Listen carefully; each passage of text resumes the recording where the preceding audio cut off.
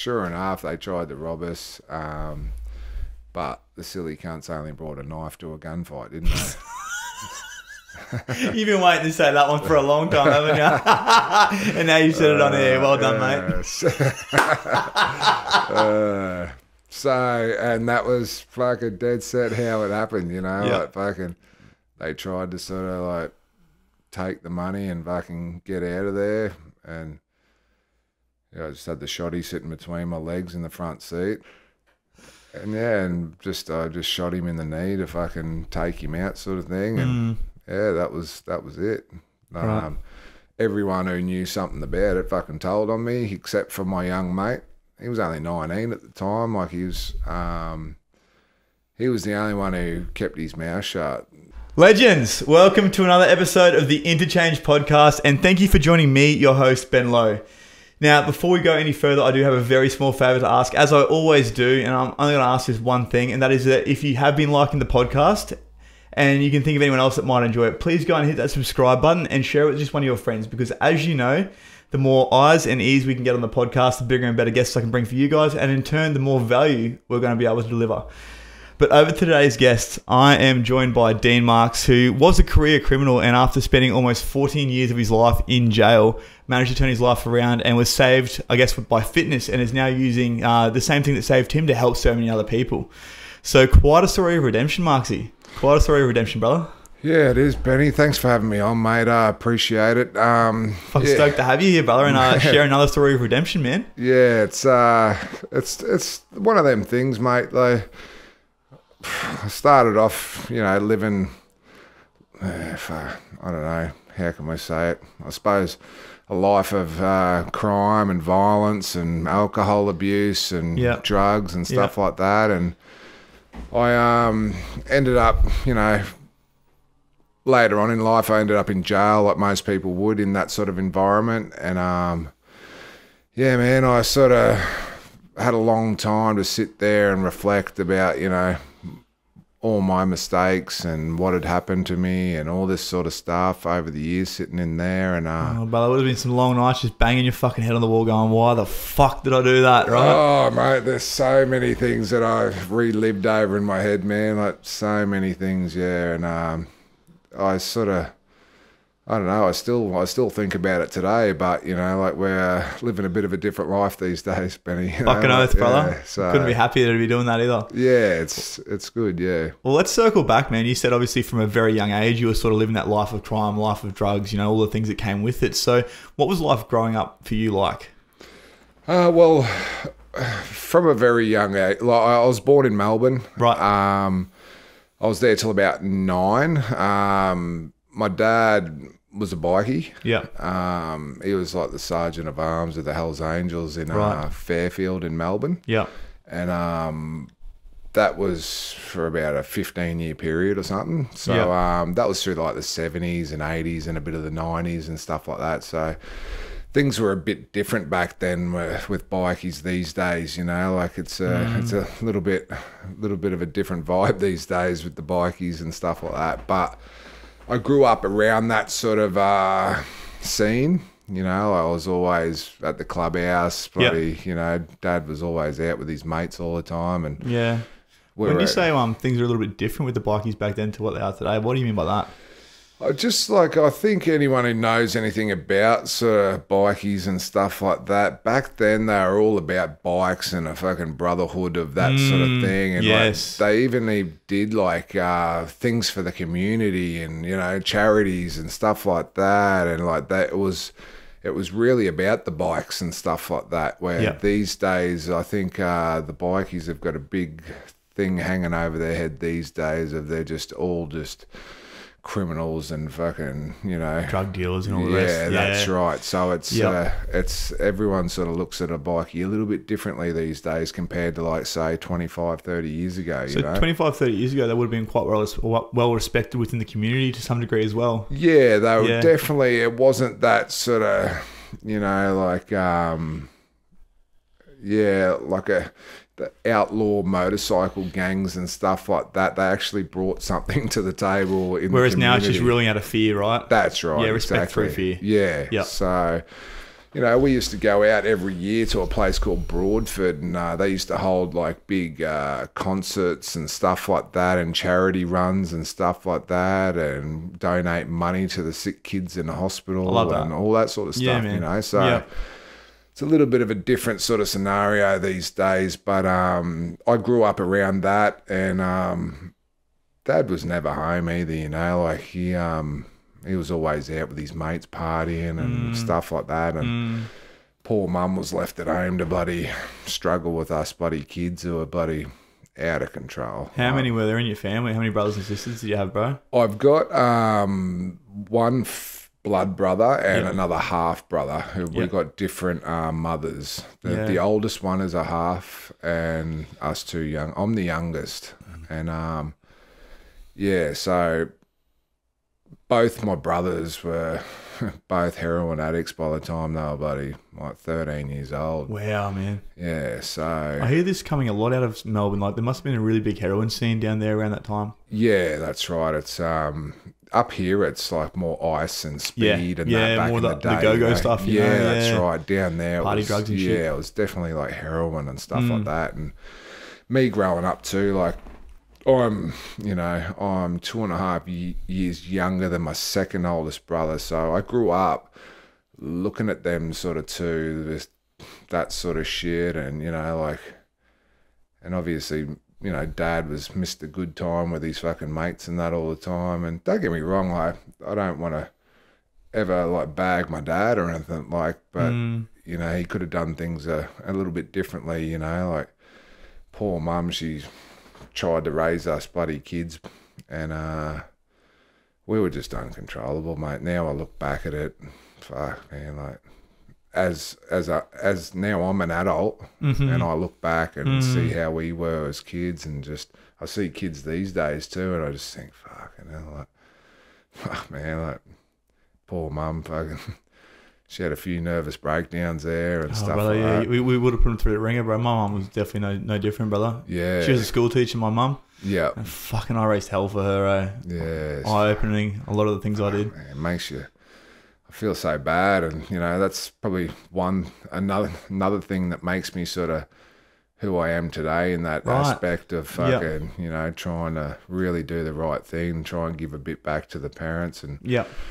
show them that fucking they did the best job that they could. And, of course, brother. You know, we're doing all right now. So, but yeah, back then it was a bit different. Yeah. Yeah. So growing up, obviously around that environment, was that sort of where the life of crime was born from? Because talking off air, we're talking about that. And for you, it wasn't always just the drugs. It was more so the criminal side of things. Just, you know, I'm not too sure exactly what your, you know, flavour was, whether it was doing breaks or, you know, standover men or anything like that. But it was the life of crime that really put you in jail, right?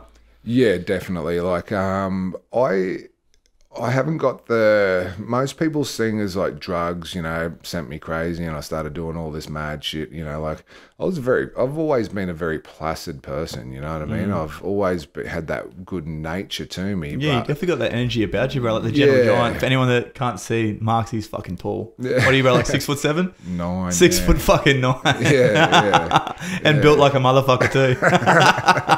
But yeah, so yeah, and I always had that gentle nature about me, but like, you know, it probably started off stealing and stuff like that when I was a kid. Like, man, Dad said I had my first criminal charge when I was 6 years old, you know, and 1989. Jesus. Yeah. Yeah.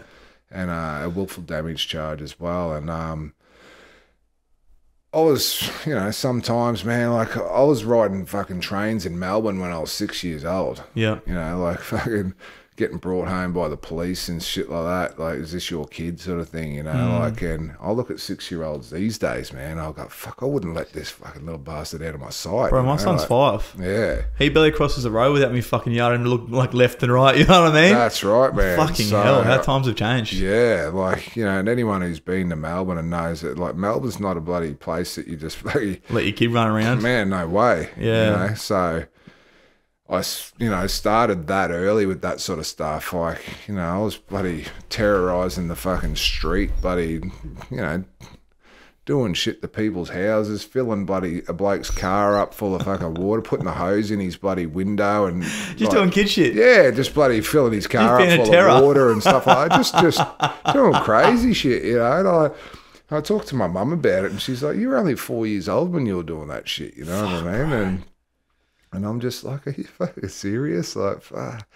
But and then as the old thing, as I got older, everything started escalating. You know, just ramping it up, right? As you get older, things start to change. Yeah, and obviously my brothers both being fucking off the rails as well. Like my oldest brother was a proper neo-Nazi dude. Fucking yeah, wow. Yeah, like he was shit you see on like the movies. You know, like they had the full gang, fucking big Doc Marten boots and shit, and he went to jail for bloody bashing a Sri Lankan lady to just take her jewelry off her, you know, like fuck, bro, it's heavy, like proper fucking crazy shit, you know. And I like despised him for it, you know. Like he's one fucking, I don't get along with him one bit, you know. Like he's a dude that I fucking, if anyone gets me going, it's fucking him, you know. Yeah, right. I haven't seen him since I was 19. And he's still got similar beliefs to that? I don't know. No, I don't think so, but he's got all the German fucking white power written all over him and shit like that, big SWAT stickers and that. So him and his mates were bad eggs, mate, you know what I mean? And I was only a young kid, but I knew fucking, like, I could feel the bad energy coming out of them bastards, you know. Kids pick up on energy, bro. Yeah, bro. Kids pick up on energy. Something that you said before as well, I just wanted to bring back and touch on, is because you were doing so much hectic shit as a young kid and starting so early with it, obviously to get excitement, you had to just step it up and do more and more and more. It's like that constant need for excitement, that constant need for validation. When you do it a little bit, you need more and more of it to get the same feeling, right? Yeah, and like I think what I've noticed now that I'm an adult and I'm obviously thinking a lot clearer these days, I think I just like had this thing in me, man, was like if I shouldn't be doing it, I do it. I want to do it. Yeah, it's like I had that about me. I didn't think about it at the time, but now I look back, it's just like I used to just do shit that you should not do, and there must have been a little demon in my head or something that fucking wanted me to do it, you know what I mean? So well, kids either do the compliant or they do the defiant. Yeah. And it sounds like you and I were both the defiant. Yeah. There was no complying. If they said fucking don't do this, you do the complete opposite of what they said not to do. Like I was always like that. If someone tried to get me to do something, I definitely wouldn't do it. Yeah. You know, like you tell me to do something, I'm definitely not doing it. Like, I'm doing it because I want to do it, not because you told me to. Yeah, that's right. So I was always like that, you know. And fuck, it got me in a lot of trouble, but you know. I can imagine, bro. Yeah, imagine.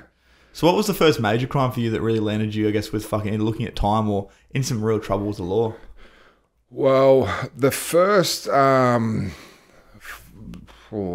so many, man, like so many, but real bad, I think when I was 17, I hit a security guard over the head with a 9-bar and give him 14 stitches across the side of his head. Fuck. And 9 across his throat. Yeah. And that was in like a fight out the front of a pub. Cut a long story short, fucking this bouncer's hit my mate out the front. And me being the bigger mate, I was fucking skinny as, bro. I was like a fucking praying mantis, but fucking I was. How times have changed. Yeah, like, I was this height at 18, so I was pretty much 6'9" when I was 17. You know. So, yeah, we are. And I always used to run the ball up with that sort of shit. You know, like any sort of violent stuff or whatever. I was the one that put my hand up, sort of thing, and. And there was a big fight broke out, and one of my mates, he kicked one of the A-frames out the front of the pubs that used to, you know, like have all the prices on there for the beers and all that. He kicked the middle bit out, and it was like an iron sort of bar. And he kicked it out of the frame, and he bloody threw it over to me, and then I just thought I was like fucking Braveheart, and I started fucking swinging it around, you know, and I took the biggest bloke out with that, and buddy...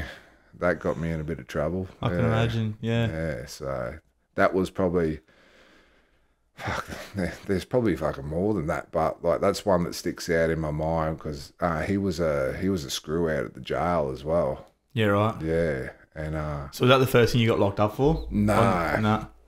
And then obviously fights every weekend. I lived in Rockhampton, mate. You know, if you're drinking and you're fighting or you're trying to pick up a chick, that's all you're doing. Fighting, fucking, and running amok. Exactly. Yeah. You know. So for anyone that doesn't know, Rocky's a little, I guess, country town up in sort of northern Queensland, right? Yeah, that's right. Yeah. Yeah, not much to do there apart from fight and fucking carry on. Man, that was special. Yeah, that was it. Yeah. You know, and like. And I come from, you know, like when Mum left when we were kids, like we ended up leaving Melbourne and ended up we went to Phillip Island for a couple of years, but my mum ended up meeting like another bloke a couple of years later. And because my dad was a bit of a hothead sort of a fucking dude as well, he sort of made the decision of like, we got to get out of here because one day I'll end up doing something fucking stupid and then you kids won't have a fucking parent to look after you. So that's how we ended up in Rockhampton. So you went with the old boy? Yeah. So we jumped in the car and we were going to go to Darwin. He goes, we just got to get as far away as possible so I'm not tempted to go around and do something stupid to this bloke, you know what I mean? And then we got to Rockhampton and we like stopped there overnight or whatever and stayed there and like, you know, Dad's had a bit of a look around going, oh, what do you think of this place? And buddy, I was just sick of driving too. I remember. I'm like, yeah, pull the cunt over. Let's just fucking stop, Dad. I'm good here. Yeah, you know? This will just about do me, I reckon. Yeah. So, and that's dead set how we ended up in Rockhampton, bro. Just like pulled up and just like, fuck, I'm sick of driving. Let's fucking live here. And that's how I ended up there. And, yeah, right. Yeah, man, and fucking. Yeah, fuck. Where were we going with that? About doing the crimes. Yeah, and then obviously there's fucking not much doing there, mate. You know, yeah. Like, and I come after like Mum left and all that, and then Dad fucking he was a bikie, mate. He didn't know fucking how to be a father. You know what I mean? That's one thing I'll take my hat off to him. You know, like when Mum finally just left. You know, like she left. And 2 days later, Dad came home. Like, where the fuck's fucking Mum? You know, fuck, she hasn't been here for 2 days. That was their only escape. That was the only way she was going to get away. She had to just fucking leg it, you know. Yeah. Because Dad would have found her. He knew that many people in Melbourne. Like, Mum couldn't get away. You know what I mean? So that was her way out, you know. And she just fucking took off. And me and my brother were there for a couple of days until Dad come home, and then after that, Dad's got to, you know, try and learn how to be a dad, I suppose, and fucking got to show up, figure it all out, you know. And I'll take my hat off for him for that. He tried, you know. Obviously, fucking, he had a big fucking task ahead of him too. Like, and, 3 boys on his hands. Yeah. Pretty heavy, brother. Living in housing commission up in fucking Rockhampton and stuff like that. And he still lives in a housing commission house today, you know, and that's the environment I grew up in, like into my teenage years and stuff like that. So in that sort of environment as well, living in Rockhampton, everyone's fucking alcoholic and fucking drug addict or whatever, and that's as good as it was getting at that time, you know, and that's probably what sort of started, you know, the trajectory forward, right? Paving the path to where I was eventually fucking ended up, you know. Yeah. And the first time I got incarcerated was when I was 19, and funnily enough, it was for something that I didn't even do. But that's what they all say, right? Yeah, that's right. It was like one of them ones. Like you just see like this wrongful imprisonment fucking the chief, story. It wasn't even me. Exactly, bro. I was fucking one of them fucking dudes. And but fuck, it was my, like, I'm definitely not playing the poor me card, because my life and how that was, even though I didn't do what they said, all the shit that I had been doing. Like, you're probably lucky to get caught. Even though you didn't get caught for something you did, to get caught for that thing, because you would have probably got caught for a lot more. I mean, fucked. Exactly. So it was like, I'm not this innocent dude who just gets framed for something. I get it. Like, yeah. I was just not the stiff sitting in an office just fucking pushing his pen and gets locked up for an armed robbery charge. Exactly, bro. So there was like a home invasion. Obviously, I won't go into any sort of names or anything, but there was a home invasion, and the victim said that there was a tall masked man who was there as well. I was known in the town for obviously being a fucking bad cunt. Being a bit of a standover man and doing that sort of shit. Oh, not a standover man, but just I was a criminal in that town who was a tall fucking dude. Small town too. And I got found on the streets that night of when the home invasion happened. Yeah. About half an hour after it happened. Yeah. And the coppers seen me at a servo and they've come and arrested me and taken me away. And anyway, I got remanded in custody for them. You know, they obviously, when the coppers have got it out for you, mate, like they can bend the fucking rules whichever way they want. And next minute I'm on the bus, mate, and I'm fucking going out towards the fucking prison. And I sat there for 6 months until I got to my committal hearing. And when the evidence has got to be produced before they hand it up, that's when they've gone, well, the judge is like, so all you've got on this bloke is... He's tall. He's a tall bloke. A tall masked man was there, and you found this bloke on the street half an hour after it happened. Is that all you've got on this bloke? And the prosecution couldn't come up with anything else. And he's like, you've fucking got to be kidding me. And they fucking dropped the charges and they fucking let me go. So I spent 6 months in custody for that. But I'm no fucking angel, you know what I mean? But you just got to nod your head to that one, eh? Well, they could have got me for something I did do, but you know what I mean? Yeah. And like, anyway, so that was that. And then,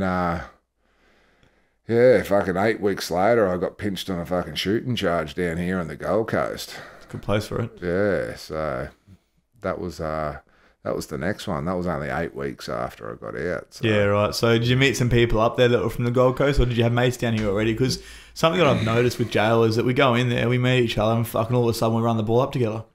You might not have any friends when you go in there. You come out as a fucking armed robber or a fucking drug dealer from fucking, you know?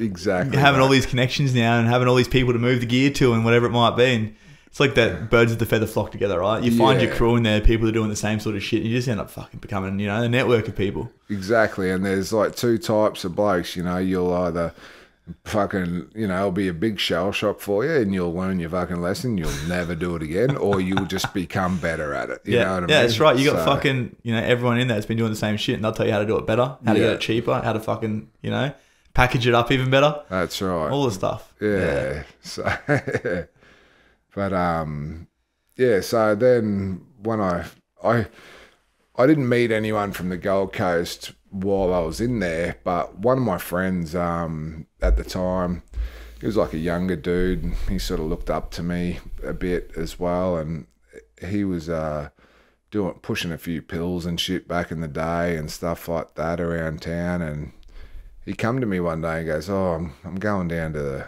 Gold Coast to go pick some fucking pills up." I'm like, "Oh yeah, fucking, do you know these blokes?" He's like, "No." I'm like, "What are you doing?" He goes, "Well, that's why I'm coming to see you." He goes, "I want you to come with me." And I'm like, started asking a few questions, a bit of background about how this has all fucking come about and all that sort of stuff. And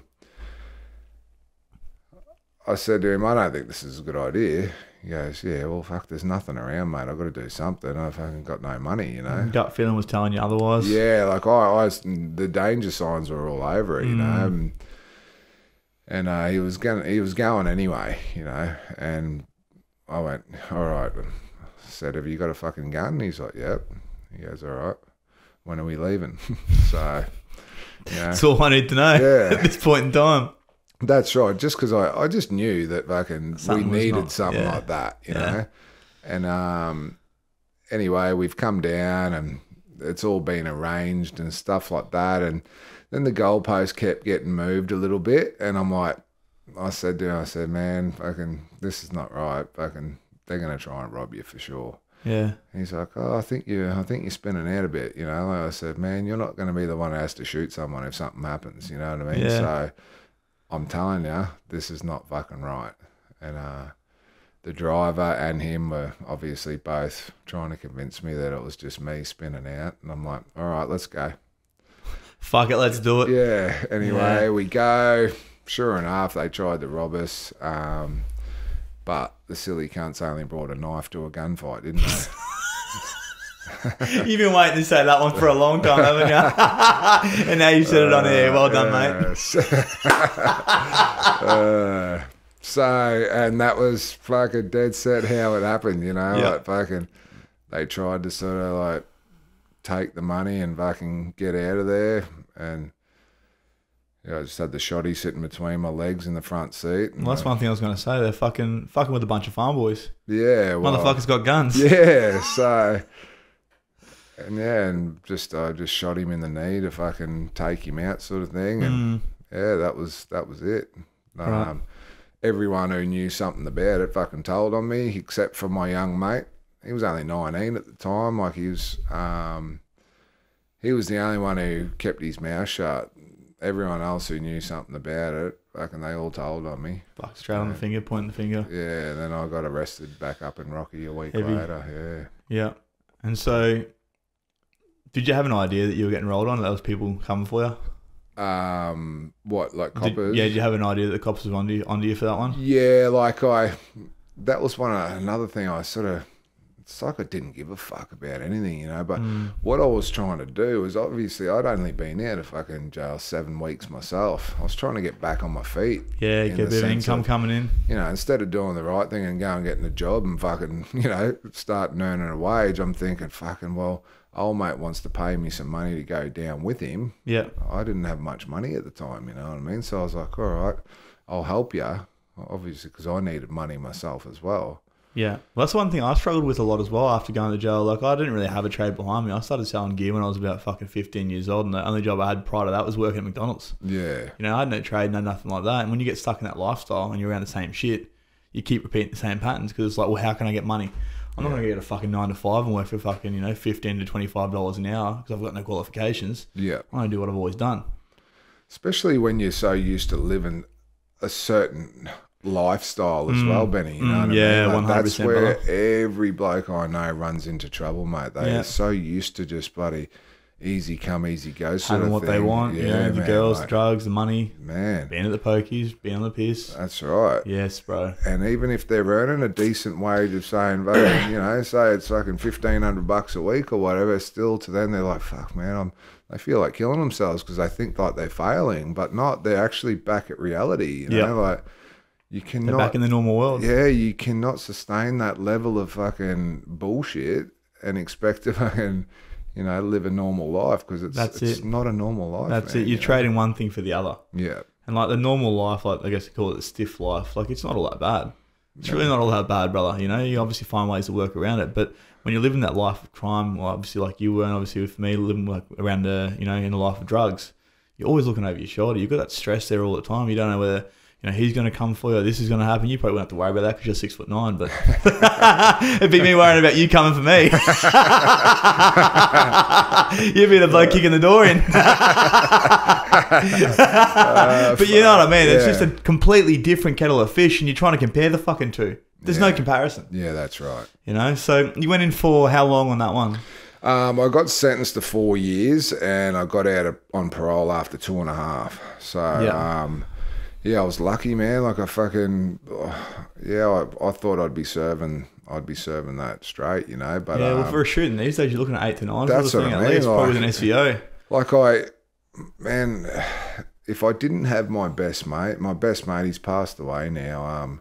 He helped me so much, man. Like I wouldn't be in the position that I am today without him. Yeah. And back then, he paid for a solicitor and a fucking barrister and all that for me on that shooting charge. And man, that barrister did wonders for me at court. Like fucking, I dead set thought I'd be at least looking at about 5 or 6 me sitting down for, you know what I mean? And yeah, for sure. Man, he got me my head was 4 years and fucking I could go for parole after 2, you know. Probably kick goals on that one, eh? Yeah, and fuck, man. So I got out from there, and then I was only out 7 months this time as well.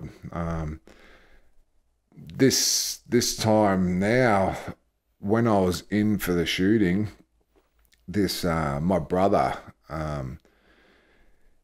he's always had this feud going with this one bloke in fucking town, like around his woman, you know what I mean? Like, he's got a kid to this chick, and this chick's ended up leaving him and hooking up with this other bloke. So they've always had this feud, you know, and it's always the way, hey? Man, there's been so many times where, you know, they've clashed. Anyway, I was locked up on the shooting, and I used to ring my dad every Sunday and have a yarn to him, you know. And this one day I rang him, and you know, you just sense something in their voice, you know what I mean? I knew. Of course, you pick up on the energy, brother, right away. Yeah, I knew something was wrong, you know, and I'm like, so what's going on? And then he's gone, he's told me the story that this bloke that my brother always feuds with, cut a long story short, he had a thing with my brother again. He's rocked up to my dad's place, and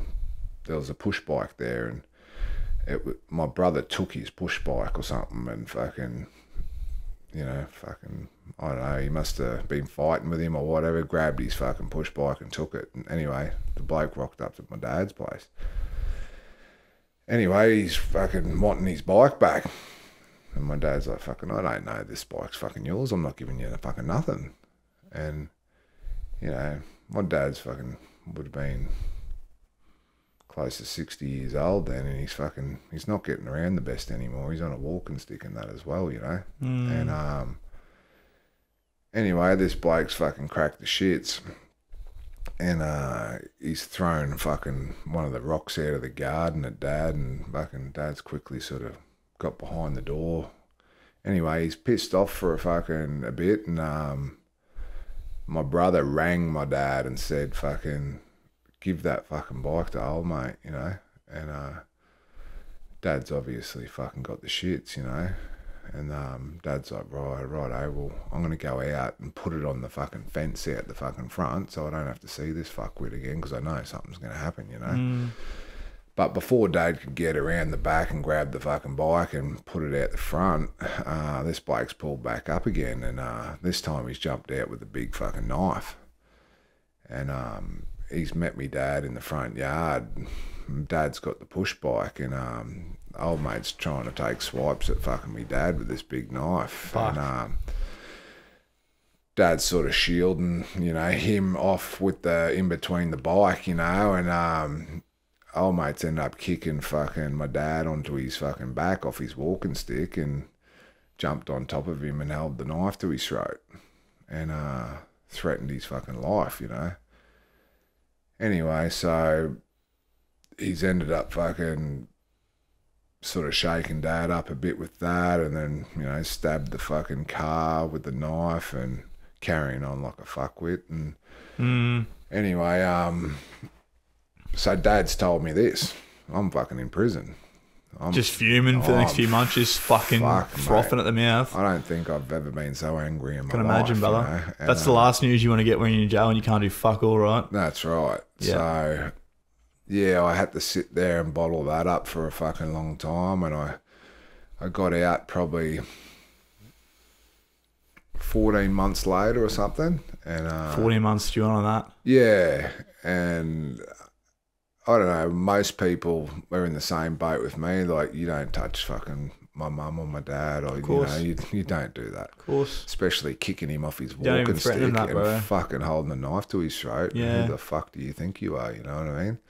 But then I got out, and Dad just sort of pleaded with me, like, to fucking don't go fucking looking for him. He doesn't want to lose his son again, you know what I mean? So I can see why Dad's fucking begging me not to fucking do anything.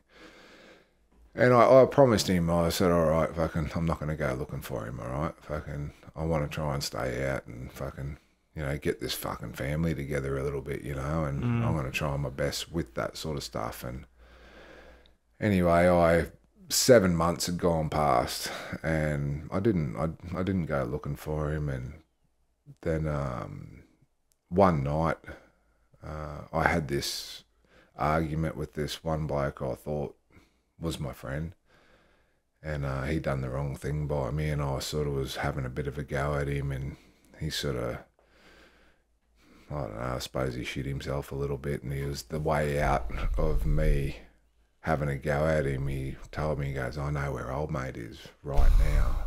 I know where he is right now. So he's fucking saved himself. He's throwing old mate on the bus. Yeah, and when I'm already upset and fucking angry, he played on it real well. Yeah, and he's like, I know where old mate is right now, and that was it. I said, well, you're taking me there. And I just went around there, and I just punched him until I couldn't lift my arms anymore. Like it was dead set to the stage where I had to roll off him and then do a sit-up to stand back up because I couldn't put... You're just fucked. I couldn't push myself up with my arms. And obviously, he wasn't looking too good after that. And yeah, and he went to intensive care for fucking like 3 months or whatever, and I was on life support there for a little bit at the start, and I didn't get arrested straight away. Like, they didn't arrest me for about a month, and the reason for that is we're under investigation for trafficking fucking drugs as well. Yeah, so you had the green light at this point. Yeah, that's right. Yeah, so, I wanted to let you hang yourself a little bit more. Yeah, and once they had that 6 supply charges on me, then they come and took me off the street. Yeah. For the GBH of old mate, and still didn't know about the investigation of the trafficking, but they already had me on 6 supply charges. And then, 3 months after I was back in custody for getting old mate, then they come and charge me with trafficking as well. And, that's when the big lagging started. Yeah, so that was, 11 years, wasn't it? Yeah, I served 11, yeah. Yeah. Yeah, of that one. It was 13 years, 3 months, my head sentence, yeah. Yeah. And so during this time in prison, you got a lot of time to sit down, you got a lot of time to think. Yeah. Was there a point in that where you were just like, I really need to fucking change something? Because I know for a lot of people, it's when they're sitting incarcerated that they start to go, if I keep doing this shit, same shit's going to keep happening because I am going to get out one day. Was there a point there and like a real realization that you had where you went, I need to do different? Definitely, mate. And that big one definitely sat me back a bit, because even before I got sentenced, because I was on remand for 2.5 years before I got sentenced. But yeah, even before I fully got sentenced, because I'd fucked up so many times, in the past, of course, and just repeating the same shit as you were just saying, like, and it didn't take long. I think I was only back in custody 18 months or whatever, and fucking that's when I started looking in the fucking mirror a fair bit, and going, fucking stop playing the fucking blame game, pointing all the fucking fingers at fucking everything else. Yep. That's you, mate. It's so always those fingers pointing back at you, brother. Yeah. Yeah. So that was one thing that I find that helped me today, is where a lot of blokes, go to jail and all that, and they'll just fucking sit there and just play the fucking blame game, and like no one wants to look at themselves, you know what I mean? Well, that's it, brother. And I think that this is not just even blokes that go to jail, but men in general. A lot of them struggle to take ownership. Yeah. Like, I think this is a big thing. It's one of the things I teach with the people I work with, is that where you're at right now in your life, you might not be able to control the circumstances, but you made those fucking choices that put you there. Whether you're in jail, whether you're in a fucking job that you fucking hate, whether you're fat and overweight, it doesn't matter. Like, at the end of the day, you made those fucking choices. And as a real man, like a true masculine has to step up and take ownership of that. Definitely, mate. And that's one thing that I found that I'd done differently to most people that I know, who keep making them same fucking mistakes and fucking all that sort of shit. And yes, brother. Everyone sort of in there. It didn't take me long, especially on that big one. Like it didn't take me long to sort of you know, realise fucking what I had to do. And one thing I had to do is strengthen my mental strength, you know, like, you know, people go to jail and get fit and all that sort of shit because there's nothing else to do. But I knew I had to strengthen my mind, not my fucking muscles, you know, even though I did that as well. I think the two go hand in hand, right? Yeah. The one that I focused on the most was my mental strength, you know, of, you know, not giving in to temptation and stuff like that. And, and that's where I think I started getting my obsession for health and fucking stuff like that. And I think the turning point for me was when I quit cigarettes, man. That was the first thing that... What year was that? 2010. Was that when they fucking put the mandatory... No, that was... Nah, 14. I did it 4 years before they did that. Yeah. So I put myself in that scenario. Like, we would sit around and fucking play cards and everyone would be smoking White Ox and fucking drinking coffees. And how's the smell of it? Yeah, man, back when you smoke, that you don't fucking realise that. But now I look at it and just think, did I fucking smell like that or what? Like, bro, and the yard, you go out there to train and every cunt's just puffing durries. Man, it was like... Cigarette butts everywhere? Yeah. Putrid. Tea bags fucking in the corner of the thing, spit on the walls and fucking, it was fucking great, wasn't it? Tough, real tough. Yeah. Just something I want to dive a little bit further into there is that you said you had to strengthen your mental capacity, or obviously strengthen your mindset. What were the things that you did to help you do that? Because, I mean, being in a fucking environment where there's just so much negativity, there's really no positive affirmation around whatsoever. You're literally surrounded by people that are shooting up, fucking talking about war stories of how good things were when they were out and they were fucking robbing each other and fucking each other's girls. But you still managed to fucking pull some sort of positive from that. How did that take place? And what were the things that you did to strengthen your mindset while you were in there? Well, like I was saying, the first real thing for me was the breaking a 19-year fucking cigarette habit, you know what I mean? And I got that first go, man. Like, I've never had another puff of a cigarette ever again. Fuck yeah, that's huge.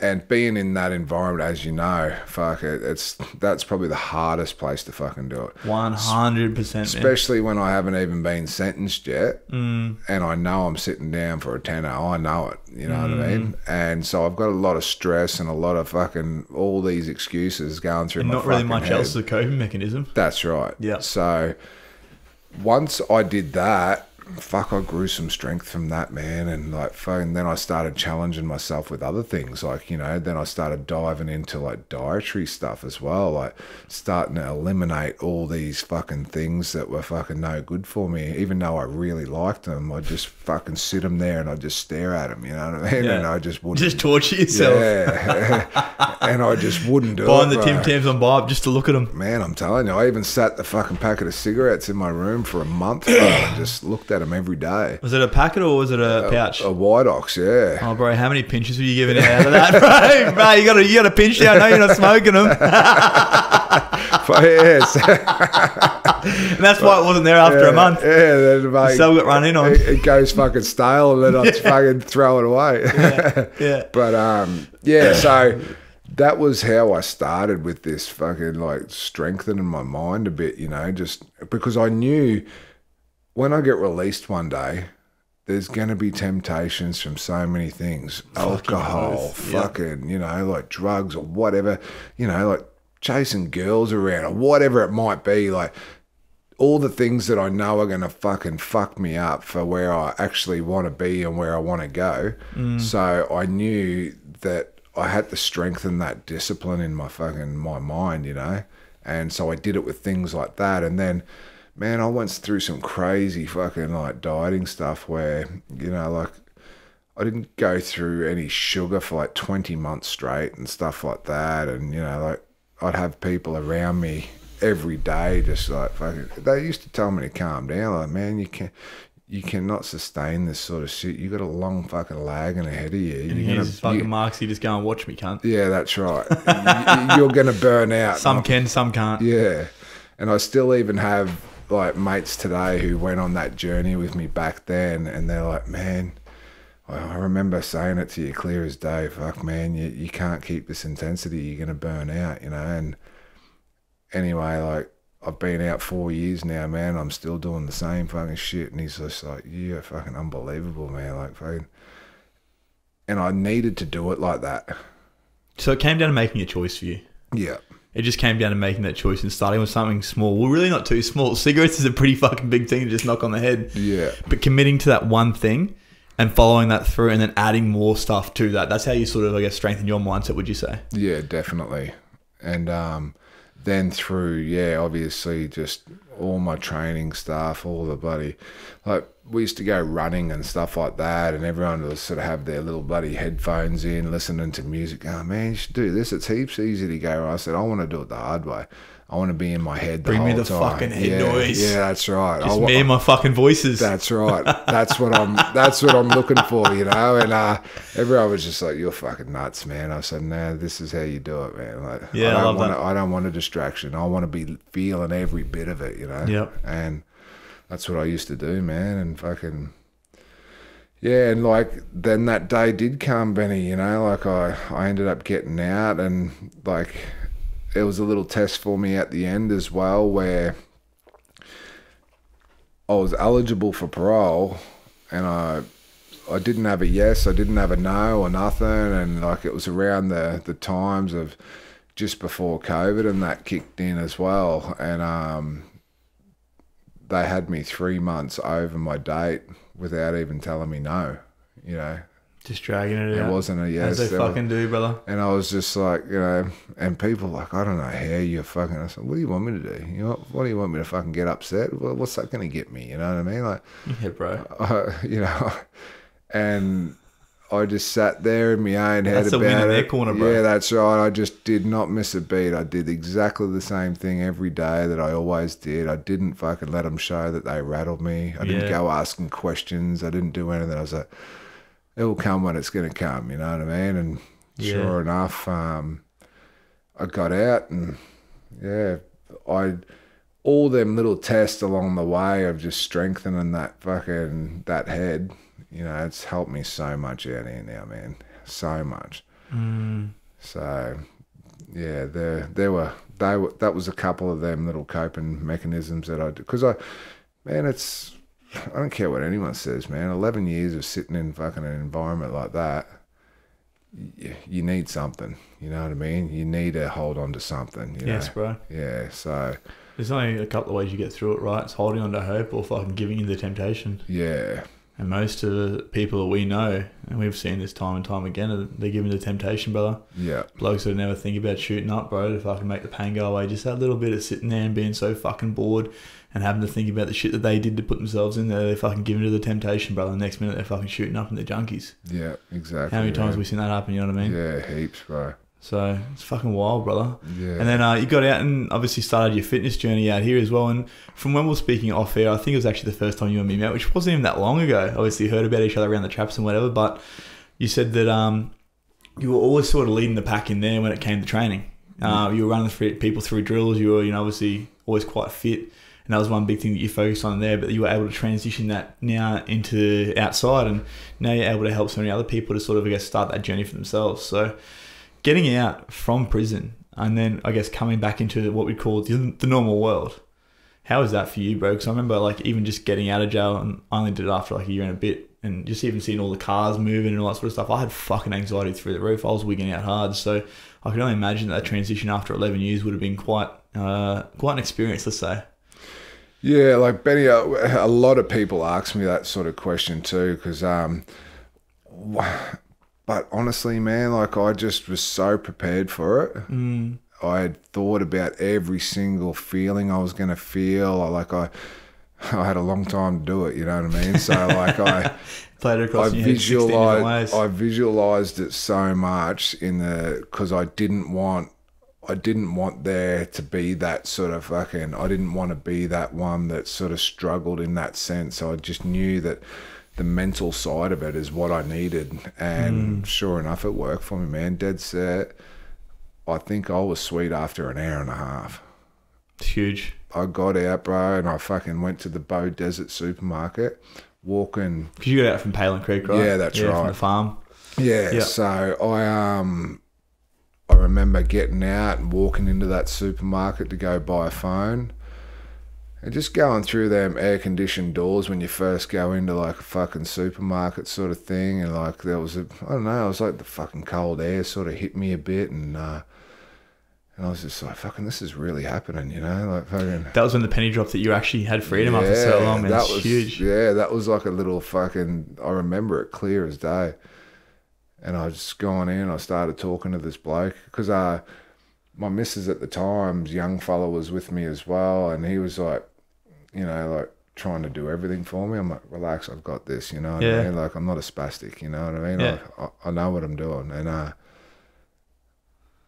gone over and I've started talking to this bloke in the phone shop. I'm like, I want to get a phone, and fucking SIM card, all that sort of shit. And yeah, and like, as I was just having the conversation, he was just talking to me, obviously, like it was just an everyday Tom, Dick, and Harry. Little does he know, I was just fucking rolled out from a brick, bro. Half an hour earlier, like I was sort of just fucking taking your greens off for the last time. Yeah, that's right, bro. Fuck, brother. Yeah, and like you said, man, like it was like I was a PT in jail in the sense of like. Because that's what I did, man, you know, like so many of all my mates, they've always been addicted to drugs and all this sort of stuff. And, man, I used to smoke pot and that when I was a kid, you know, like that was another thing that I got rid of pretty, well, when I say early, like I think I was 20 when I stopped smoking pot. And, but yeah, all my mates and all that were fucking drug addicts when we were younger. Like even before I went to jail, like man, some of my mates were shooting up when we were fucking 16 years old, 15, you know, shooting up. And man, I was just drinking VBs and smoking billies, you know what I mean? But you're definitely from Rocky. That's right. So that's what I mean. I was just like fucking loved having a beer and a few bongs and shit, and all my other mates were doing crazy shit. But I sort of look back now and go, who was the crazy one? Like, fucking, I wasn't even under the influence of all that sort of stuff, but I was still doing all the same crazy shit. Doing all the bad shit. Yeah, I'm like, fucking, maybe it was me who was the fucking crazy one. I'm looking at them like they're crazy. And, so fucking, even in jail too, man, like all my mates in there and all that, they were all fucking, you know, a lot of them are, you know, take Subutex and all that sort of shit. And, man, I was just over in the corner doing push-ups, eating broccoli, bro. That's what I was doing, you know. And I just knew, because I lived a life of, you know, selling drugs and, you know, all that on the outside of an early teenager. Like we were selling fucking pot, heaps, man, when I was like 15, 16. And I just knew when I went to jail, especially on that big sentence, and I come down here to the jails down in Brisbane and all that sort of stuff, I knew if I had any involvement in that sort of stuff, that would be the danger spot for me to spending the rest of my life in prison, you know what I mean? Because I know junkies, I know what they're like, bro. They're fucking, and I prided myself on being a good cunt, you know what I mean? I wasn't a snaky cunt at all, you know. Like, what I said is what I did. And you're a good cunt that did bad shit, right? Yeah, that's right. So I knew I couldn't get involved with these people because they were going to let me down. Someone was going to do something fucking bad to me or sneaky, and that's when the violence comes. And I just knew where it would go. Yeah. And so I just knew that to stay away from that scene, that was their thing. My thing was training, you know. So might as well channel that. That's right. And so I did that, and I stuck in that lane the whole time. The whole fucking time, I was just that dude, you know. And man, it's like it spread like wildfire, bro. Like especially when I'd changed jails, because I've been around to a few jails, man. I did 2.5 years up in Rocky. I did 4 years at Maryborough. I did 4 years at Gatton. Slowly just migrating south. Yeah. And then I did 3 years out at Palin. I've been to Barallan and, you know, BCC, all these fucking Arthur Gorrie. I've been to all of them. And everywhere I went, bro, like I'd just fucking start off with my towel out in the yard and doing a few crunches and fucking I used to love doing abs, man, all the time. Every day? It was like an everyday thing? Yeah, bro. Yeah, I think I did that year and a half that I did. Yeah. Bro, every day. Yeah. Tennis courts at fucking Woodford. Yeah. Yeah. So that was me, man. I just start off like by myself, and buddy, before I knew it, man, you'd get a few months in and next minute I got 10 blokes out on the fucking thing with me, you know what I mean? And then everywhere I went, the same thing happened, man. Like fucking, it's like everyone just ventured towards me for fucking, like they wanted to have what I had, you know. Yeah, bro. And naturally, that's just what I found. Like, fucking, this is my thing. This is what I do, you know, and I love it. Have you noticed that on the outside as well, that people just gravitate towards you? 100%, bro. Yeah, it's like that energy of the natural born leader, right? Yeah. And now being able to use that to also channel into your fitness and obviously lead people from where they are to where they want to be. It's like you're almost living to your purpose. Yeah, exactly. And that's the way I sort of felt as well. It's like, man, I'm the same as you, bro. I don't have any trade. I don't fucking have anything like that. And like, dead set, when it comes to like studying and shit, I'm fucking semi-retarded, you know what I mean? Like, I've always been a hands-on person. Yeah. And obviously it's always been a weakness of mine, like doing any sort of study and like trying to use my fucking brain too much. So I've always been physical my whole life. And then I was like, well, maybe this is me, man. This is what I do, you know? So I feel like I'm good at it. You know, people gravitate towards me without me even fucking, you know, that's just happening. So I was like, well, this is me. This is what I'm supposed to do. And that's why I got into the fitness industry. Like, when I got released from prison, I got into construction, high-rise construction. Yep. And I remember you telling me this, actually. Yeah, and I did that for about 18 months.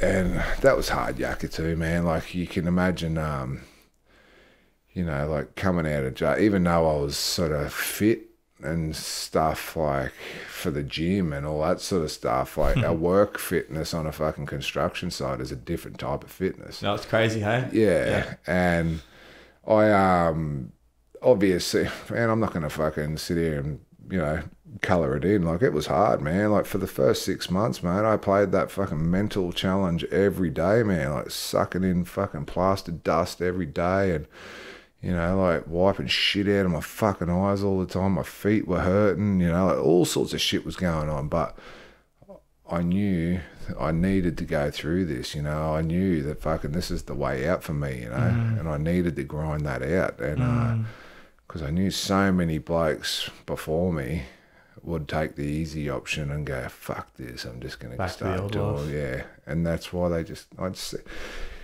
you would have seen so many people come and go just in the year and a half. You were locked up, mate. Oh, bro, I was in the reception wing for the first year of my fucking lagging, and I saw that was the turning point for me. Yeah. Seeing the same fucking heads come through the fucking that door 2 or 3 times in like the year. Yeah. Sometimes even 4 or 5, you know what I mean? I was just like, nah. Yeah. That's because I was locked up 6 times in 4 years. No, 6 times in 8 years. Total of 4 years. And so I saw that and I was like, if I don't change, that's going to be me. But when I think back to it, that fucking was me. That's right. People, that fucking was. I was one of those people. There was people who were staying in there the whole time. Yeah, watching me. Yeah. You know what I mean? Yeah, you're watching other people, but they were watching that was you. Fucking, yeah, exactly right, brother. So that was a wake-up call for me. It was just like you said, just seeing the same people coming in with the same stories too. Yeah. Oh, you wouldn't believe it. Fuck, it wasn't my fault this time. This happened. That's right. And I was out with fucking Johnny and fucking we got into this and this happened. Yeah, can't. The blame game. Yeah. Look at what's going on. That's right. Look at what's going on. You put yourself here, mate. And I used to sit there, man, I dead set was like a fucking counsellor, bro. It's a fucking, and I still am today, as you know, as a PT. That's half your job, bro. You know, you got to hold space, bro. That's right. So you got to hold space, that was in jail as well, and that's why I got so good at it too, man. It's like, you try and fucking educate these fucking numbskull cunts. Like, they're fucking like, they're good cunts, but they just fucking keep doing the same stupid shit. Yeah. And I'm like, man, fucking. So that's obviously where I developed that skill, man. It's just like, fucking, it was like, I got the nickname Dad, you know what I mean? Like, I can see that, bro. Yeah, 100%. Fuck, man. So it was, that was a thing for me as well. And trying to bloody get through all of these young blokes, and it's literally an adult kindergarten in there, isn't it? Yeah, that's right. A lot of the time, you've got some real fucking hard men, but you've got some real spastics too. Yeah, definitely, man. I've met some bloody characters, mate. Like, fuck it. That's one thing. Working the reception wing was always an interesting day, brother. Man, yeah. So, but yeah, and then the fitness thing just come naturally to me, man. And you know, then when I was doing the high rise construction, and then I got to a stage where I was like, all right, I'm going to do my Cert 4 and that in fitness, and I'm going to start, going in the direction of that. So I did that. I started doing the study while I was doing the construction, coming home at night, jumping on a laptop that I didn't even know fucking how to use at all. Like, man, that was testing me as well. Yep. And that mental shit would kick back in, like fucking... No, this is what you practice for all these fucking years. This is what you practice for. This is when your mind's getting fucking weak. This is where you fucking keep going, and then I got it done, and I ended up getting my certificate and juggling both jobs, and I started working in the gym in Brisbane, and I'd work all day on the construction site. Then I'd go home, quickly have a shower, then get to the gym and start training a couple of people at the gym. And I wouldn't get home till late as well. And they were big days, man, real big days. But I knew that was another thing I had to do. Like if I was going to make the conversion, transition, into doing this. This is what I need to do. It's not going to happen any other way. And yep. Then I got to a stage where I had an opportunity to come down to the Gold Coast, and the UFC gym at Ashmore was opening, and because I had that background of more like performance-based training rather than like a look of like a bodybuilder, you know what I mean? Like I knew that would be a good gym for me because it's fight-based training and weights as well, functional stuff. Real functional stuff. Yeah, and because I had that background of jail training, there was so many different little bloody things that I knew how to do that, most PTs wouldn't really do because they don't have that. What we had in there was very limited. Very minimal, brother. So you had to get pretty creative, you know, and I just knew that was going to, because going into, say, like a World's Gym or whatever, just all like bodybuilders who flex with a pair of jocks on or whatever, that wasn't my thing, It didn't do nothing for me. Like, I take my hat off to them blokes, though. Like, they're probably the most disciplined athletes on the fucking planet because they're on the hour, every hour. Yeah, it's not like a fucking, like a bloke who plays soccer or something, like trains 2 or 3 days a week and has a game on the weekend, where they're on the hour with everything. Yep. So meals, fucking sleep, fucking I understand routine, diet, the discipline behind that, and I take my hat off to them sort of blokes, but it just wasn't me. I hear that, bro. I hear that, man. I like to live my life a little bit more on the edges and fucking having to follow a routine to that strictness. Yeah, you know that's what I mean? right. Like, it just, I don't know how, like, that just would consume your whole life, especially if you wanted to be really good at it too, So, yeah, I was more performance-based, man. I was more impressed about what I could do and what I could make someone do from, what they start from this and then they end up here. It's like, now look what you can do, you know what I mean? Like, that was what sort of got me going. Yeah. So I knew that gym was going to be good for me, and sure enough, like, I took a risk. I moved from Brisbane down to the Gold Coast without a job. I left a job paying me $2,000 a week, and moved to the Gold Coast, waiting for that gym to open. And I had some savings, and I was digging into my savings, just surviving until the bloody gym opened. And then sure enough, buddy, I was onto it, buddy. I took off real quick. And I was smacking out some big days. It didn't take me long, man. 3 weeks, I was fucking up and running. Wow, bro. Yeah. But that just shows all the hard work was paying off. And this is the thing I think a lot of people see is, like, for anyone that didn't meet you, they'll see that your calendar's full. They don't know your fucking story. They don't know what it actually took, the 10 years of being locked up, of creating the mindset that you have, and then all the work out after getting out of jail that last, 2 years or whatever, doing the course and fucking going through the trenches and working 2 fucking jobs. No one sees that shit. Yeah, that's right. They don't see the fucking hard work, bro. But this is what I mean. Like, everyone has a fucking story to get to where they are today. Everyone, if they're doing somewhat alright for themselves, they've got a fucking story there. Yeah. Unless they'll hand it on a silver platter. We're not talking about those cunts. Fuck them. Yeah. Bro, you've worked to get to where you are today. And so for anyone that's out there, might be struggling with, the transition between jail and fucking wanting to get back to the normal world, or for someone that might be even just wanting to start the gym for the first time, what would be a piece of advice you'd give to them?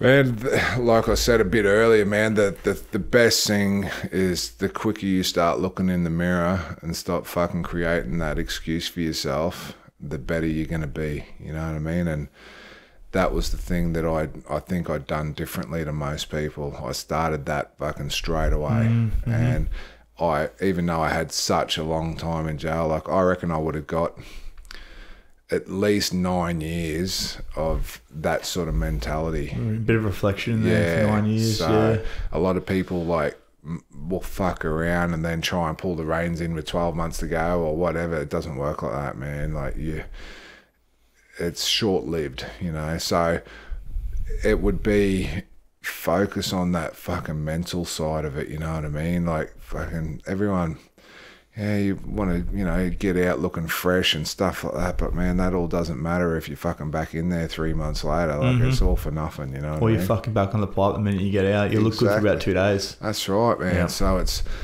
the mental side of it, bro. Strengthen that mental strength. Like fucking, you got to realize you need to be disciplined. If anything in life, if you haven't got discipline, man, you got fucking nothing. You know what I mean? Couldn't have said it better myself, bro. And that's the beauty of discipline, right?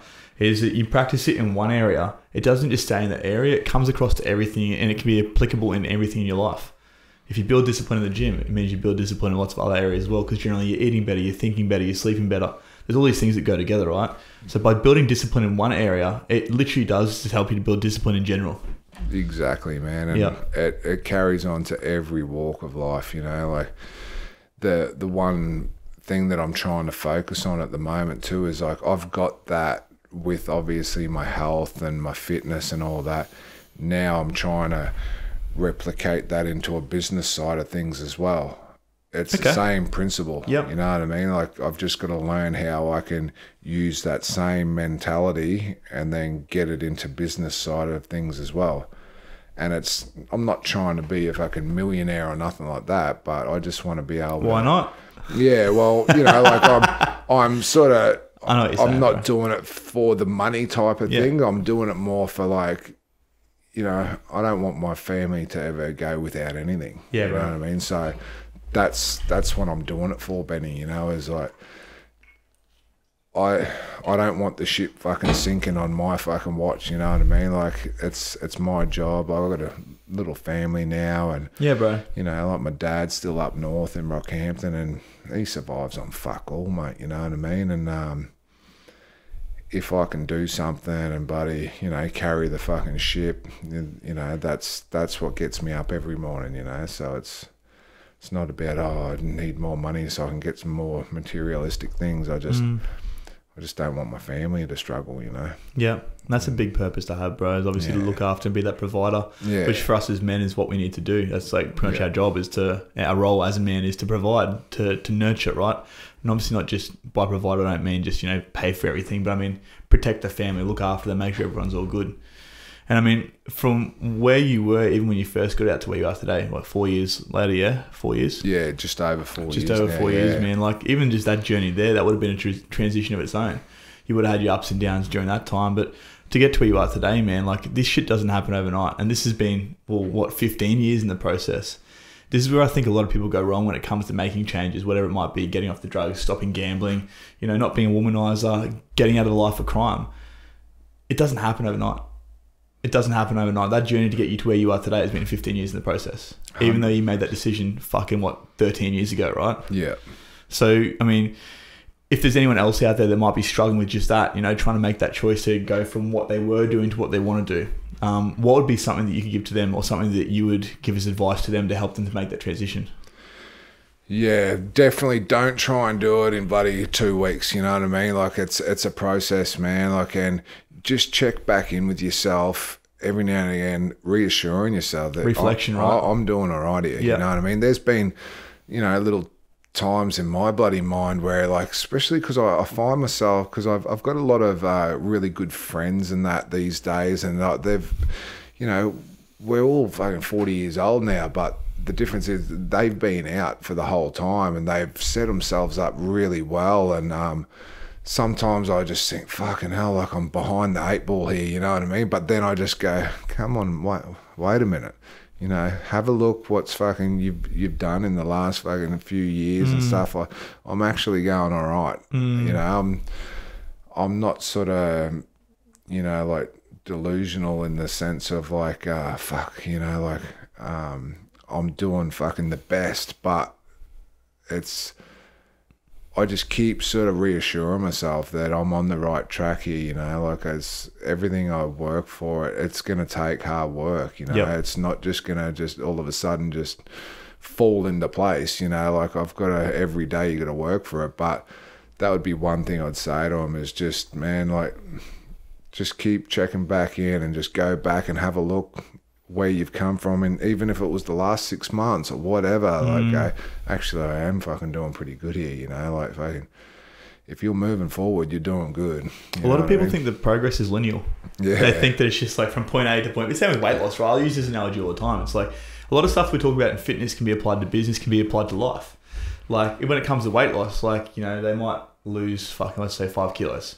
But then they put on another 2 kilos, so they fall back down. But then they lose, you know, another 3 or 4 kilos. You know, and you're always on that climb. But if you look at it on a day-to-day level, some days it feels like you're not doing so great. It feels like you're doing shit. But if you zoom out and have a look at, like you said, how far you've come in the last 6 months, 12 months, 2 years. If you're putting steps in front of each other and actually trying to move forward, you always will move forward, even if it's only in the slightest little bit. Yeah, definitely, man. Yeah. Yep. And it's like one thing I always sort of, you know, look back onto is like, you know, you got out at 36 years old with 0, you know what I mean? And, you know, like I'm doing all right. Like, you know, like I said, I've got a nice little family now. We live in a good, nice house. We got cars, we got bikes, whatever, you know, like we're doing all right. You know, yeah, fuck yeah, bro. We're fucking doing all right. And it gives you that time to sort of look back and be proud of now how far you have come, bro. Yeah, and like I said earlier too, it's a big thing is my best mate, he passed away and he ended up committing suicide over fucking ice as well. And, wow, bro. So sorry to hear, man. Yeah, that's been a big part of my life where we were that close. So it's like losing your fucking brother, you know what I mean? Like it was, and all them years I was in custody, he never let my bank account drop under fucking $100. Fucking every Christmas Day, he'd take my dad fucking lunch. Anytime my missus ever had something fucking happen, he'd go around and help her, give her money, and the stepson, or every birthday, every Christmas, all presents for him, and like did everything for me, absolutely everything. Like I said, all my court fees, fucking. I wouldn't be in the position that I am today without him, you know, and that was one thing that really sort of hit me hard in the sense of not being able to help him in that way. Like, you know, like I used to talk to him every second day for fucking 14 years from fucking prison, you know. Yeah, bro. And sometimes he wouldn't answer because he'd be off his head somewhere or something. But couple of days old or something. Yeah, like that, yeah. So but man, he just fucking never ever dropped the ball of like fucking being a mate, you know what I mean? Like he just, and then when I got out, like we spent some time together and that, and he even moved in with me for a while because he knew that I was the only one that sort of, he didn't even think about that fucking shit when he was fucking with me, you know what I mean? Because we were both like exactly, that's where I got like the fitness stuff from Benny, is from him. He was the most headstrong fucking bloke I've ever met in my life, and he was like a proper drill sergeant when it come to like training and fucking just all. So everything that I've got today in that, like in that headspace of training and dieting, I got it from him. And then to see him get broken down by something like that, the most mentally strong bloke I know, to get destroyed by that. It's crazy, right? Yeah, and then getting up at his funeral and talking in front of everyone, that was probably the hardest thing I've ever done, Benny. Fucking, that was a fucking big challenge for me, you know. And yeah, I do believe that he's up there fucking steering the ship for me, man, just sort of pointing me in the right directions and that, because, man, it's fucking strange. Like, obviously I went through a rough time when he passed away, but, man, it's like my life has just gotten better and better and better. It's like he's doing it for me, you know? Yeah, but I think that, you know, in that aspect, he'd definitely be giving you some sort of guidance, but it's up to us to make the decision, actually listen to that, right? Exactly, yeah, that's right. You know, have that intuition, and it'd definitely be helping with that, I believe, bro. But yeah, so many people get these taps, you know, to go this way or go that way. And, you know, it's like, hey, what you're doing, you're not going to get very far with that. And they keep doing the same thing, same thing. You know, I think it's up to us as, you know, as who we are to sometimes make those hard choices. Yeah. To sometimes make the decisions, but even if they don't, you know, they're not normal, they might feel like they need to be done. Because a lot of the times those hard decisions that you make are the ones that end up with you being where you want to be in life. Yeah. You know? Yeah, and fucking... Yeah, like I even remember, like, you know, so when he was staying with me, like, sometimes he'd just, like, fucking get upset, and I'll be like, fuck, what's going on? And he's like, man, he goes, I just watch how you do things and stuff like that, and he goes, I just see me in you, what I used to be like, you know what I mean? And now I feel like I'm a fucking broken soul, you know, like, and that used to upset him in that sense of, like, you're too full on for me now, you know, like, but... that was exactly what I was like, and now you're that person, you know, and it's like it was too much for him, sort of thing. And then he ended up moving back to the Sunshine Coast with his girlfriend, and I told him it's not a good idea and all that sort of stuff. And yeah, then eventually it just and like he wanted to do the PT stuff as well, and he talked about it for a long time before I got out of prison, you know. Yeah, brother. And I got out and I did it, and I, you know, like everything that we talked about, I did it, you know, and it sort of upset him a little bit in that way of like, fuck, man, like fucking, you know, we always talked about this, but the only difference is you actually fucking done it, you know. And then he ended up, just fucking, it's not like he was an everyday user. It was like because he burnt out all of the dopamine or whatever it is. Of course, yeah. Then you just go into psychosis. So you miss the feel good part, and then you go straight into the fucking wigging out. Yeah. And that's where he was at. You know, he'd burnt out all that shit, and then he would like go 3 months without anything at all, and fucking things would be fucking going good, and fucking that little demon in his fucking head would trick him into fucking doing it. And just do it this once, you'd be doing real well. Yeah, and you'll then feel better for it. Yeah, and then fucking bang, and then he'd just go into psychosis and fucking do crazy shit and fucking, and then there's like we went through this fucking 100 times after I'd been out of prison. Yeah, and then he obviously used to, and he was, you know, like a lot of addicts and that would always have some excuse. He was the most honest person when it comes to, like, he would break it down exactly what's going on in his head, and he wouldn't have an excuse for anything. He was raw about it, you know. And but it's like, man, he goes, he knew exactly every fucking answer and what to do and what not to do and all that, and he goes, man, it's like that fucking demon in my head is too strong, man. It's like I've battled this cunt for 9 years. Yep. And I'm fucking still getting done by this cunt, you know? And then this one time because his missus at the time, like, obviously when he'd get off his head, she's like, I can't go near him. He's just got to do his fucking crazy shit for a couple of days, and once he's had a sleep, then he's all good again. He rings back out, and then I go back around there and we clean up the fucking mess, you know.